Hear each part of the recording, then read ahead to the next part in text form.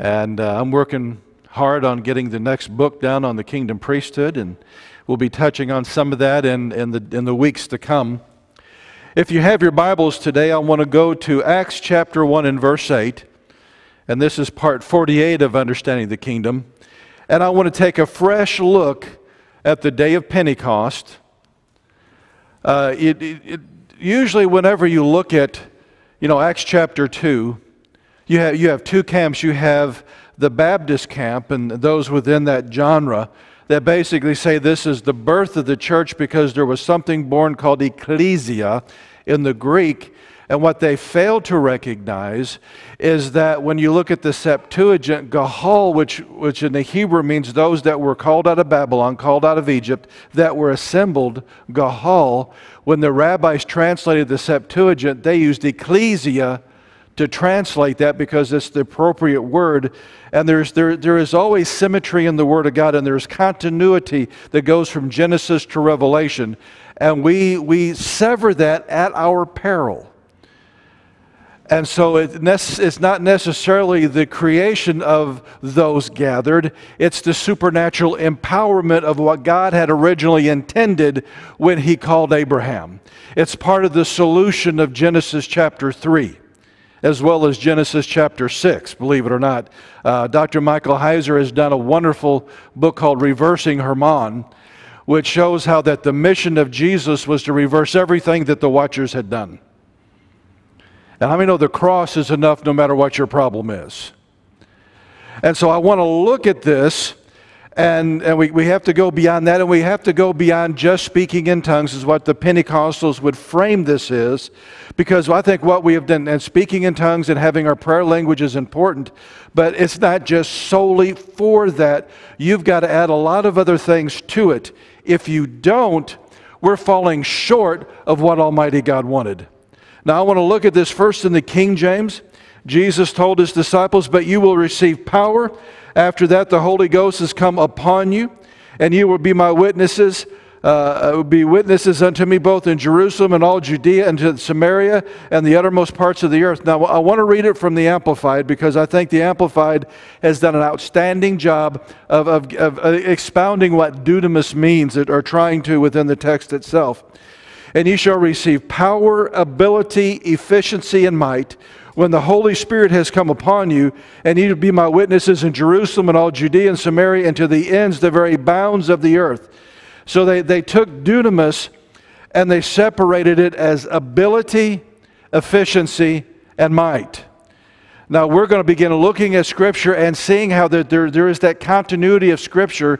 And when Jesus spoke these things, I believe the disciples in the first century understood it more than we understand it today. Now, when you look up dunamis in Strong's as well as in Thayer's, what everybody always pulls out is a subcategory of what that word means, which is miracle working power. And everybody likes to really center in up on that. And that is one vital component. But you've got to begin putting all the pieces of the puzzle together to realize what God wants us to do. Now this word dunamis means strength, power, ability. Listen to the next word. Inherent power residing in a thing by virtue of its nature. So with the new birth, there is inherent power that is embedded with us by the very inherent nature that we have received. Or which a thing, a person or thing exerts or puts forth. 1b, the power to perform miracles. 1c, listen to this one. We're also going to see this from Scripture, and Paul brings this out. Moral power and excellence of soul. Okay? 1d, the power and influence which belongs to riches and wealth. 1e, power and resources arising from numbers. 1f, power consisting in or resting upon armies, forces, or hosts. And so there's really a broad term of any time that there's any kind of power released in the earth. This word dunamis is contained within that. And so what he's really talking about is the power of the kingdom is going to be released in you when the Holy Spirit comes upon you. But yet I have not found anyone who has given a full definition of what that power is. Because I have seen too many people that speak in tongues that manifest none of the other dimensions of that power. And we've got to seek it all. Because your faith, and part of understanding the Word is we cannot see beyond our own personal paradigm. One of the dynamics that we have lost in our Greco-Roman mindsets of understanding the Word, as you read through the Torah, it's supposed to get you to ask questions.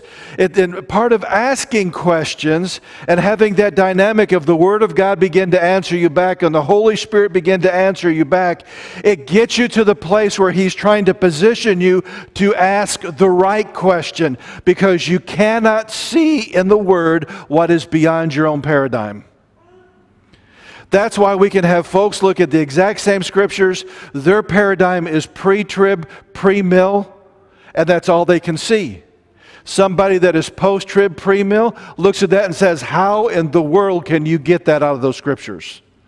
And the pre-trib are saying the same thing to the post-trib, because our own mindsets can jaundice what we are extrapolating out of the Word of God.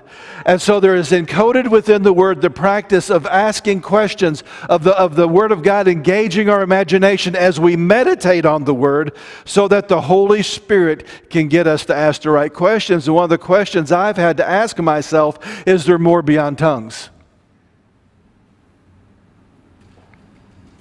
Although there's great benefit to it, there's also what I have seen is even those that pray in the Spirit and have that gift are lacking in many other areas.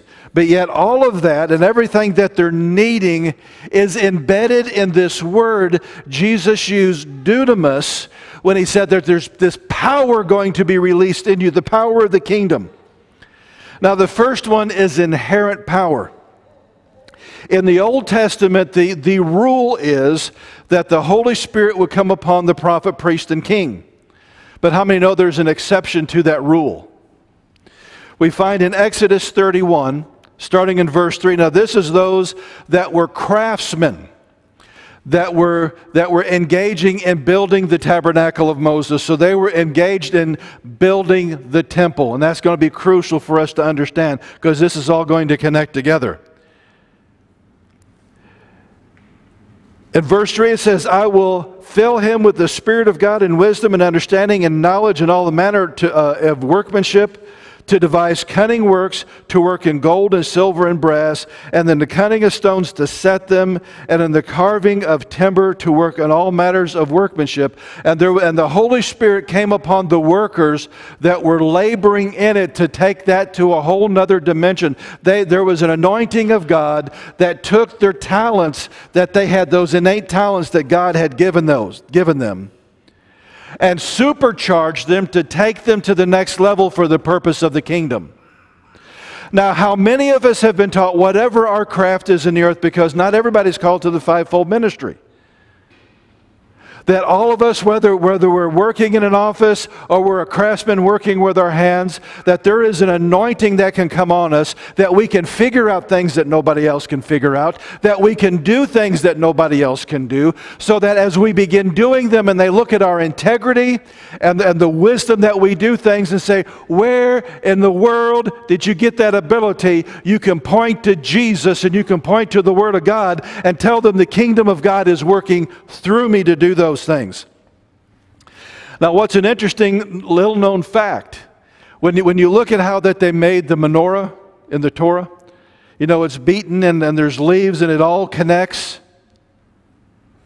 There was a supernatural wisdom that came upon them when they built that thing, you know, because it's layers of beaten gold and everything, but it doesn't leak. It's made of gold, but yet it stands together. Israel has tried to reproduce the menorah according to the pattern that they found in Torah. They can't do it. Now there's one in a courtyard where they've got it all in glass because it's actually gold that nobody can mess with, but it's so heavy that the arms begin to go down. There has to be arm support. Because there's a supernatural wisdom that God gave the craftsmen in the way that they folded the gold and put it together, that gave it a strength to hold it together that no one yet has been able to figure out. You see, that's important historically. Boy, my allergies are bothering me today. Historically, there have been movers and shakers in business in America and around the world that were Christians. And when other people saw problems, they saw solutions. And they were shakers and movers in industry that, again, always gave God the glory. And I think there's something called marketplace evangelism. When you do what you're doing to the glory of God. Didn't the Apostle Paul tell us, whatever we say, word or deed, do it as unto the Lord? Why? Because with the baptism of the Holy Spirit, we have been given an anointing for Him to give us supernatural ability with whatever craftsmanship that we have. There should be, like Daniel, there should be a spirit of excellence in everything that we do. There should be, no Christian name should go on anything that is done half-heartedly. But see, unless you can see this in the Word and reach out your faith to believe it, it's faith that causes us to access these things once we know they're available. It's kind of like in the world, there was a time where nobody could break the 4-minute mile. In fact, there were doctors that came and said nobody should do it because if a man would break a 4-minute mile, his heart would explode. And so there was this psychological barrier that nobody can break a 4-minute mile until somebody did it. And after somebody did it, man realized the ability was done. Within weeks, it was broken again and again and again and again, because they realized that barrier was one of their own making. How many of us have barriers in our career of our own making because we're simply trying to do it out of our own talent, and we're not looking for the Holy Spirit to empower us so that we can do it through His anointing with an excellence that only comes through the kingdom of God. This is much a part of the baptism of the Holy Spirit as all the gifts of the Holy Spirit are. Yet it is very rarely ever taught, very rarely ever accessed. Employers should be blessed because there's a Christian working amongst them. And the gift that's within them ought to cause them to rise to leadership. We should change the atmosphere rather than the atmosphere changing us. But we've got to realize that that's possible. And if it's never taught, if we have no expectation for it, we're never going to see it manifested. Let's go to the next one. The next one was moral power and excellence of soul. Now I want to connect the very first Pentecost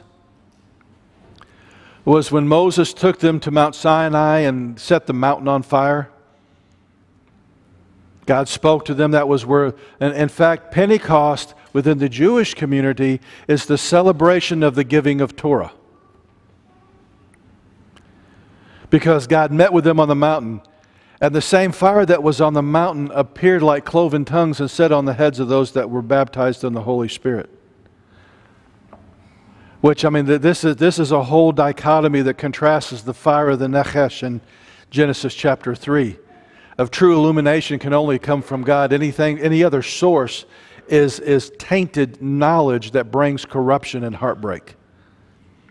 But I want to look at something that the Apostle Paul said, because you see, on the day of Pentecost that we have in the book of Acts, the first day of Pentecost, the Torah was given. The day of Pentecost after the resurrection of Messiah, the power was given to live it. Now, I want you to listen to this argument the Apostle Paul gave to the rabbis that were in Rome regarding the acceptance of Gentiles that had accepted Messiah. And this is found in Romans chapter 2, verses 10 through 16. But glory and honor and peace to every man that worketh good, to the Jew first and also to the Gentile. For there is no respect of persons with God. For as many that have sinned without the law also perish without the law. You need to underline that in your Bible. Because there's people going around saying Jesus did away with the law, therefore everybody gets to go to heaven. That flies right in the face of what the Apostle Paul said. All the Gentiles that it never was taught Torah, but all have sinned and come short of the glory of God. Every one of them died and went to hell. Just like a lot of we could say today. People that die without Christ end up in hell. The reason He came was to save. Okay? He goes on to say, and as many that have sinned in the law shall be judged by the law. For not the hearer of the law is just before God. Now underline the next part. But the doer of the law shall be justified. So he's getting to something here. How do you get justified before God? The proof of your salvation is what you do with the law. Ouch. For when the Gentile which have not the law do by nature, they have the power inherent in their new nature. Okay, connect the two together. That do by nature the things contained in the law, these having not the law are a law unto themselves. Now what he's not saying is that we're just a law unto ourselves, we can do what we want. That as we're following the Spirit of God, because the Spirit of God has written the Torah on our hearts, collectively as we're working this out, even though we may have never studied the commandments of God, this new nature among us is causing us to want to do it so that we are a demonstration of the law to each other. Okay? Which shows the works of the law written in their hearts, their conscience also bearing witness, and their thoughts the means while accusing or else excusing one another, in the day when God shall judge the secrets of men by Jesus Christ according to my gospel. Now I want to read it by Dr. David Stern, his translation, the Complete Jewish Bible, because for some reason people flinch when you read law because we react to it like a Greco-Roman that law is bad. Whenever you mention law to a Jew, they dance. They get excited because Torah means life. It's the loving instruction of God. For God does not show favoritism. All have sinned outside the framework of Torah will be judged outside the framework of Torah, and all who have sinned within the framework of Torah will be judged by the Torah.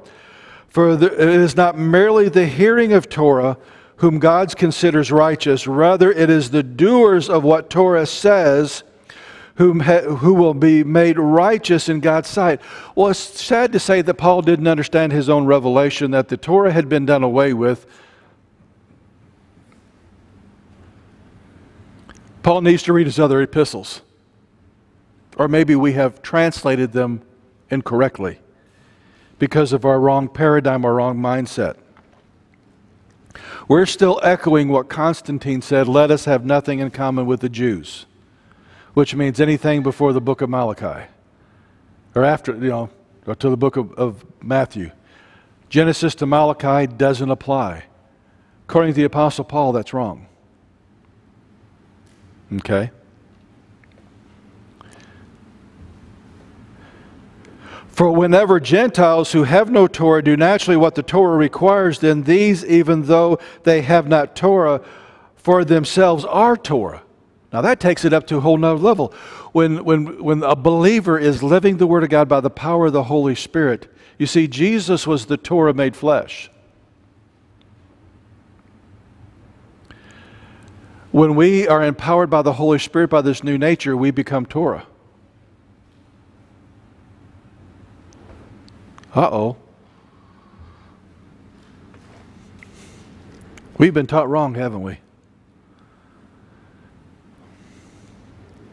For their lives show that the conduct that the Torah dictates is written in their hearts. Their conscience also bear witness of this, for their conflicting thoughts sometimes cause them and sometimes defends them. One day when God passes judgment on people's inward secrets, according to the good news as I proclaimed, He does this through Messiah Yeshua.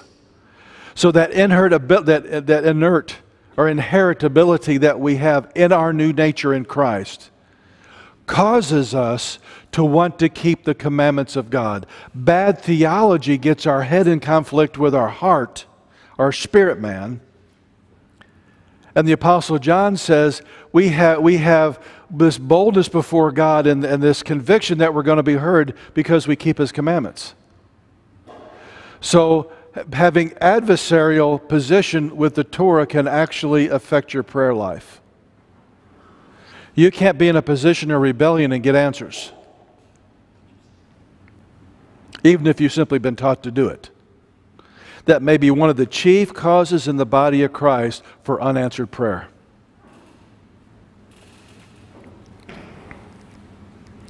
So while everyone is looking for tongues as a sign of receiving the baptism of the Holy Spirit, should we also not be looking for a greater depth of personal holiness in the lives of those that claim to have received the baptism? Let me give you an historical proof of this. James, the brother, half-brother of Jesus, the one who wrote the book of James, actually his name isn't James, it's Jacob. They changed it to honor King James, and it kind of stuck. He was hated among the Pharisees because of him preaching Messiah. Even those that hated him called him Jacob the righteous.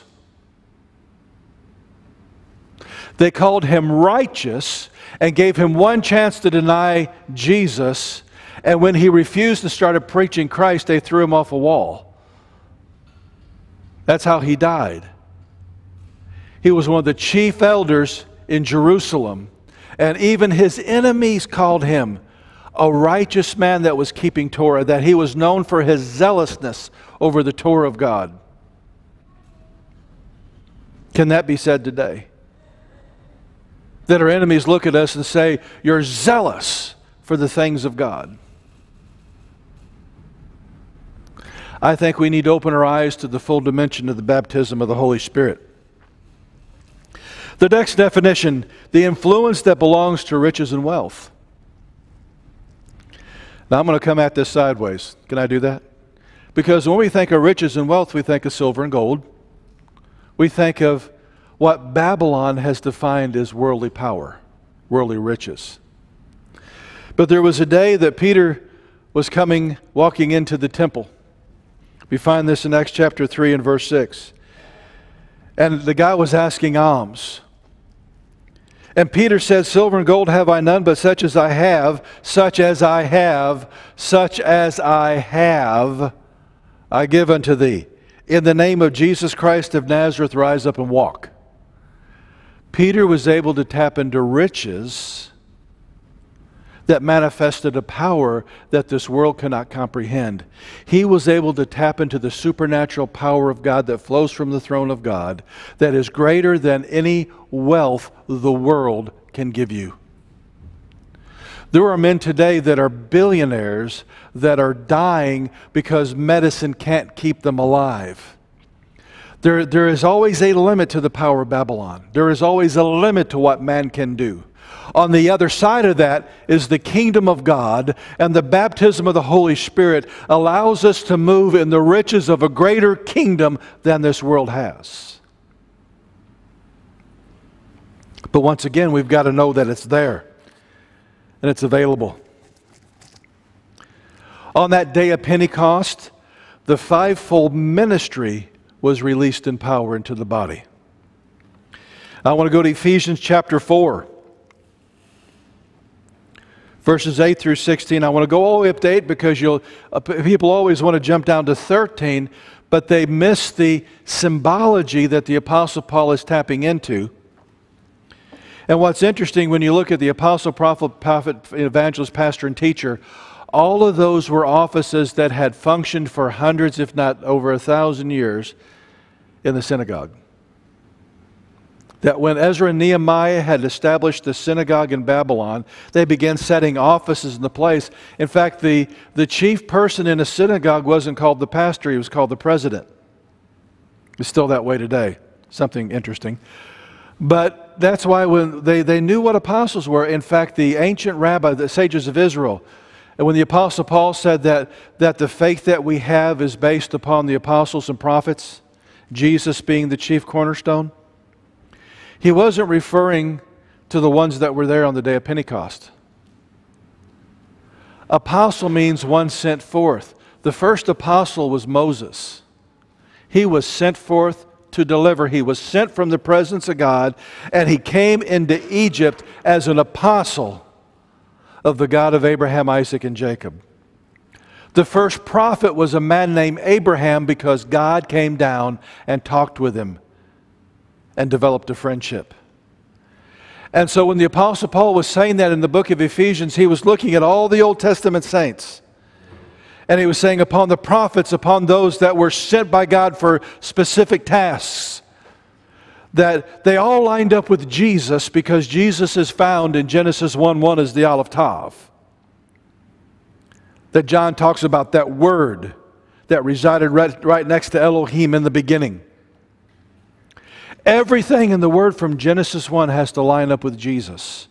So Jesus is the chief cornerstone. Abraham lined up with Jesus. And in fact, I believe Jesus came and visited him as Melchizedek. Moses lined up with Jesus, and Jesus was in the burning bush. Jesus is the one who parted the Red Sea. Jesus is the one. Because you see a transition in the Hebrew when we see in the beginning it's Elohim. Now in Genesis 1:1 it's Et Elohim, the Aleph Tav. But then so it's Elohim creating, Elohim creating. The minute he creates man, the Aleph Tav becomes Yahweh. So now it is Yahweh Elohim, the God with the nailed hand that shall be revealed twice, makes man. That's why the Word of God says that everything that was ever created was created by Him.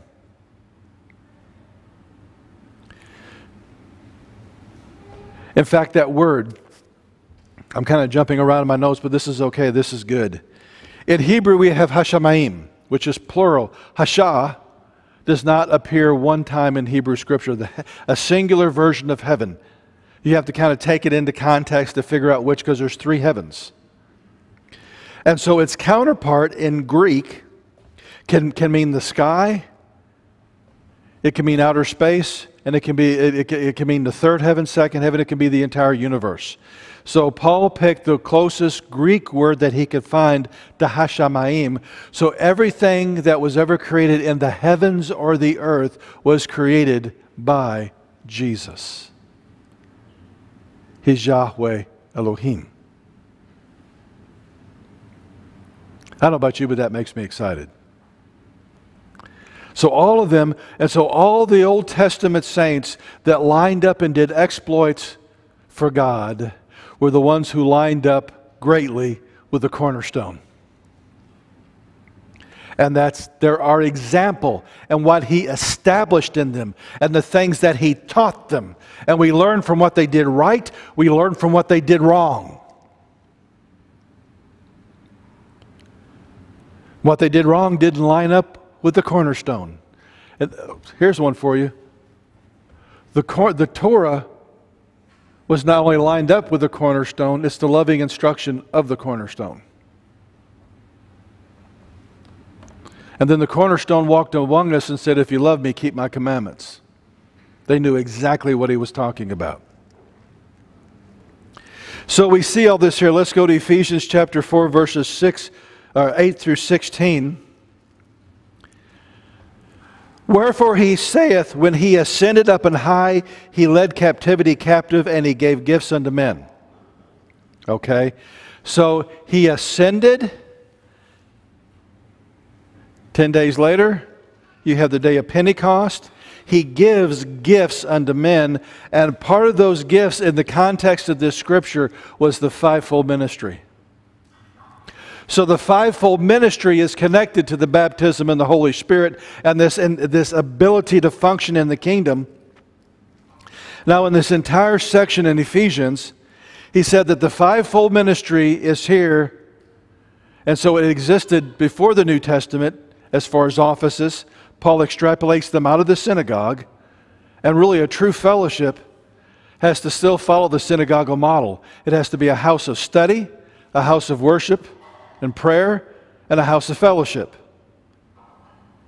That's all. That's the synagogal model. It's based upon the tabernacle. It's also based upon the tent of Abraham. The tent of Abraham had 3 chambers, just like the tabernacle did. So you kind of wonder if God showed him some things, and if he did make his tent after what he saw. It's almost like the chicken or the egg, which one came first? Because there has always been those that walked with God. As the Holy Spirit begins to empower them, God begins to show them things. And here's where we need to learn the example. They begin to pattern their lives from what God shows them. That's the Hebraic way of doing things. The Greco-Roman way of doing things is not doing any of it, but expounding on it for hours and showing everybody everything you know. Because you can expound on it. Hebraically, unless you're living it, you can't teach it. Because your life is louder than the words you're teaching. But he said, all these are there till we come into the unity of faith and the full stature of Christ. Is the body there yet? No, it's not. Part of the problem that we have, and even in the Protestant church, we still model the priesthood and we model a lot of things after the Roman Catholic Church. You know, why does everybody meet on Sunday? Now, we can go through all kinds of things, and they'll do gymnastics around it. The Catholic Church is very blunt about it. We established Sunday worship. We made it illegal to do Saturday worship, and there is not one single place in the Word of God that says to worship on Sunday. And what the Catholic Church says, as long as you're doing that, you're declaring that the Catholic Church is greater than the Word of God. That's their own words, not mine. That's theirs. We still look at the priesthood based upon the way that they did things, laity and clergy. In the kingdom, it's priesthood of the believer. There are certain ones that are in the body, a part of the fivefold ministry, and it's to prepare the rest of the body. Now listen to this. He gave some to be apostles, some prophets, some evangelists, some pastors and teachers for the perfecting of the saints. That perfecting means maturing. For the maturing of the saints. In the Greek, that comma is not there for the work of the ministry. The maturing of the saints for the work of the ministry. Because ministry is how you live, it's not what you do. And for the edifying of the body of Christ, till we all come into the unity of faith, the knowledge of the Son of God, unto the perfect man, and unto the measure of the stature of the fullness of Christ, that we henceforth be no more children, tossed to and fro, and carried with every wind of doctrine by the sleight of men, by the cunning of craftiness, which lie in wait to deceive, but speak the truth in love. Now, all it takes is 5 minutes on any social media, and you will know that this has not come to pass. For some reason in this day and age, because we have not been taught the full counsel of the Word of God, that there is a hunger out there for exotic teachings. And whatever wild and weird thing that's being taught, people will run after. Some of it makes you scratch your head and saying, how in the world can anybody believe that? It's because we have not been mature, because we still need the fivefold ministry, but we need to have our paradigms altered about what they're to do and what we're to do. And when you understand every one of us are called to be a priest, you are called to be a scholar of the Word of God. Every single one of us. That we're required by God to know the Word and be empowered by the Holy Spirit to live the Word.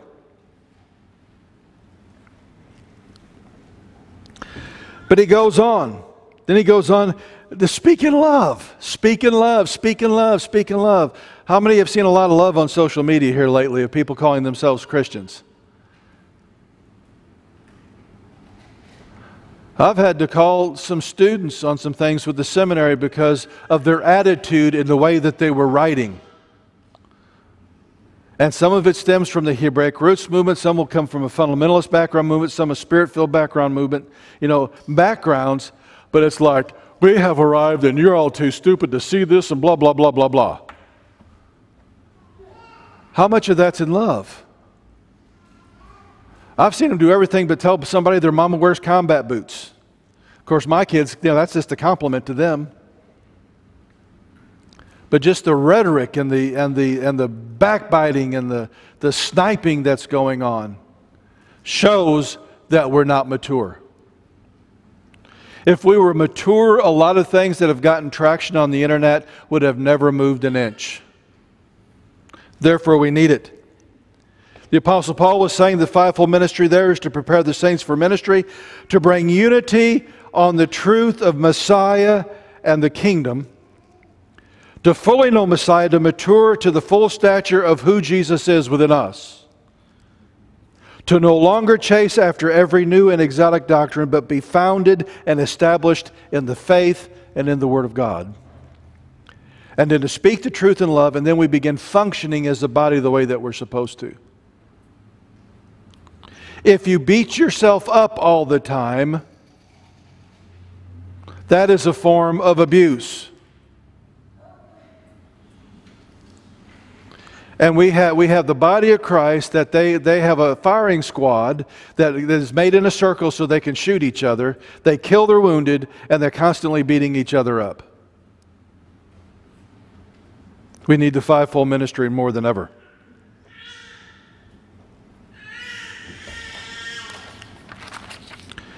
Now I want to go on to the last point because this is actually going to set up for our next session. There's an anointing coming in this generation. Now hear me on this. Just as there was an anointing on the craftsmen to build the tabernacle of Moses, there is going to be a temple built for Almighty God in the body of Christ in the last days. The Bible says that the farmer is going to be greater than the latter is going to be greater than the farmer. Now listen to the Apostle Peter. To whom coming as living stones, this is 1 Peter 2, 4 and 5, to whom coming as unto a living stone, disallowed indeed by men, Jesus is the cornerstone, but chosen by God and precious, ye also as living stones are being built into a spiritual house. When the whole body functions the way it's supposed to be, it builds a spiritual house. Not a physical one that's going to be built in Jerusalem or Cleveland, Tennessee, or wherever else anybody thinks that Jerusalem has been moved to. You know, some Springfield's their Jerusalem, some is Cleveland, Tennessee, some it's another place.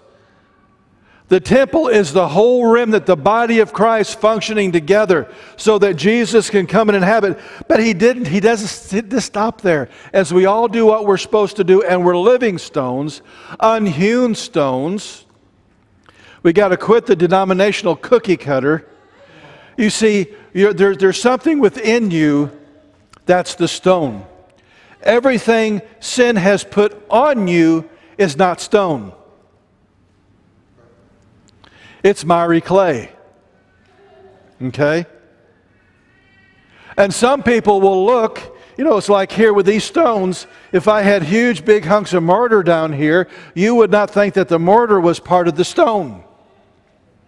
But what the devil has convinced us is he tries to get us to define ourselves by the junk he has piled on us to hide who we really are in Christ.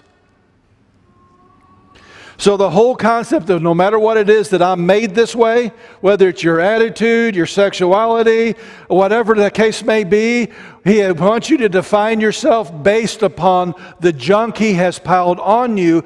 But the gospel washes all that off. And when that's all off, you have a living stone, and there's a perfect place for you that will only fit when the junk is washed off.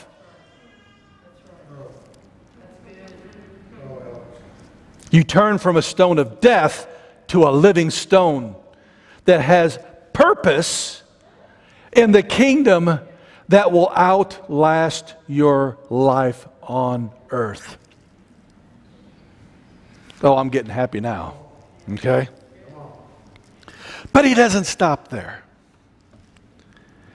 A holy priesthood to offer up spiritual sacrifices acceptable to God by Jesus Christ.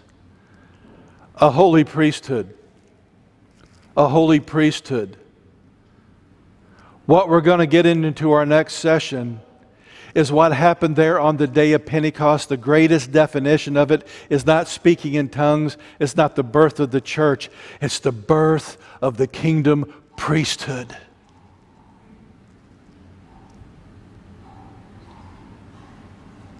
This is something I have never heard anybody else teach.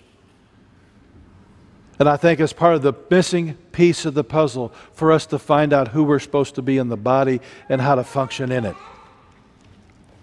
And I'm excited about it, but I had to build this foundation because the priesthood, you have to move in the inherent power of your new nature. I don't care if you're drafting sound systems for churches. There can be an anointing in it that when you pray over it and you get done with it, it sounds better than if anybody else would have done it. Or if you're a locksmith, you get into places nobody else can get into, and when you secure it, nobody else can get into it, because that's the way it's supposed to work. Each one of us, there's an anointing for mothers to disciple their children. There's a lot the Word of God says about the Torah of the mother. And then as the kids get around 13, then it's the Torah of the father. There's an anointing for that. There's an anointing for business. And it's all building the kingdom and being a testimony in the earth. There's an anointing for leadership, even in government.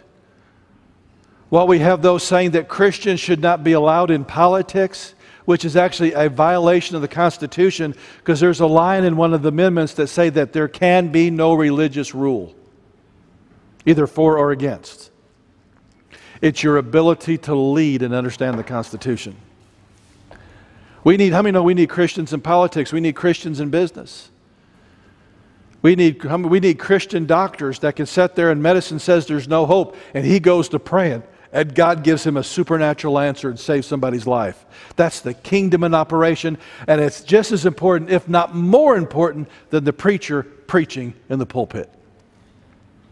And it's an active part of the priesthood. Now, I will say this, any time that you're doing things as part of your kingdom priesthood, which is all your life, and you do something in excellence that shows forth the power of God because you figured out things nobody could figure out, you could do it better than anybody else, that is a sweet-smelling sacrifice to the Lord. And it's how the temple is supposed to function. Well, Father, we thank you today for the Word. Father, I ask that it will not return to you void, but Father, we stand on Isaiah that says that your Word will accomplish whereunto you have sent it. Father, open our eyes, change our paradigms. Father, expand our understanding of the kingdom so that our faith can reach out and begin accessing it for the sake of your great name in the earth, Jesus. And we thank you and we praise you for it in Jesus' name.